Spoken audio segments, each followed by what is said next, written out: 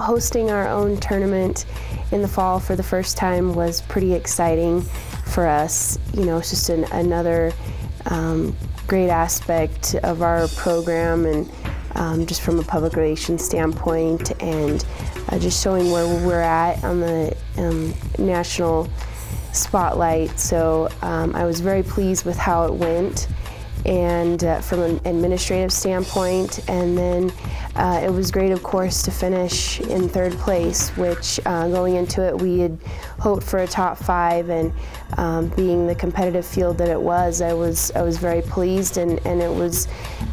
exciting to see that 2 of the girls finish in the top 10 as well. We came out pretty strong, and it showed that we're capable of being really good and competitive with the other teams that were there, and that we can be in the top 3 consistently. You know, I think what it comes down to with Juanita,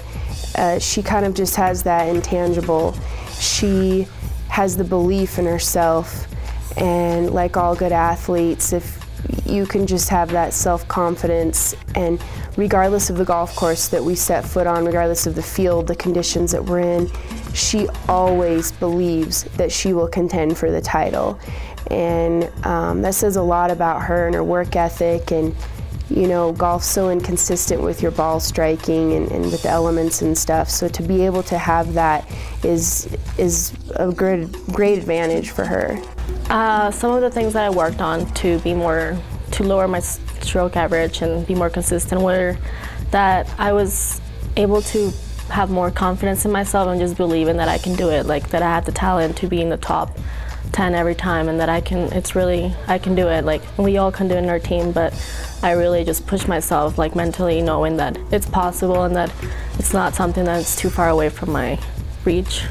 I think the fact that we had back-to-back top 3s to finish our fall season says a lot about the talent level that we have, and you know, kind of where we have come from, and how we've talked about that we didn't necessarily have the most consistent season last year. It was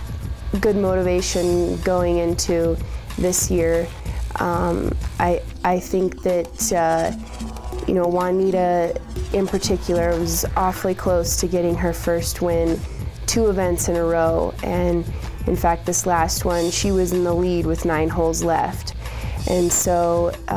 the fact that she has the ability to be there consistently is great for us from a leadership standpoint,